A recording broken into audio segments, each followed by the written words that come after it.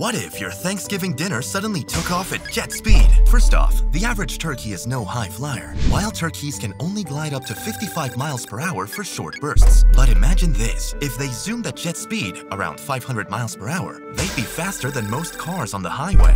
Let's break it down. The science behind bird flight has much to do with wing shape and power. Birds need strong muscles, lightweight bodies, and sleek wings to soar through the sky. But turkeys? They're big, heavy, and let's just say not exactly aerodynamic. To reach jet speeds, they'd need turbocharged wings. Now picture this, cities full of jet speed turkeys zooming by skyscrapers, dodging cars, and causing traffic mayhem. Turkeys could commute across entire states in minutes. Thanksgiving travel would be a breeze. But with these turbo turkeys, the skies would get crowded fast, with flocks speeding past jets and skyscrapers and even giving airliners a run for their money. Maybe it's better they stick to the ground for now. Besides, who'd want Thanksgiving dinner flying away at 500 miles per hour?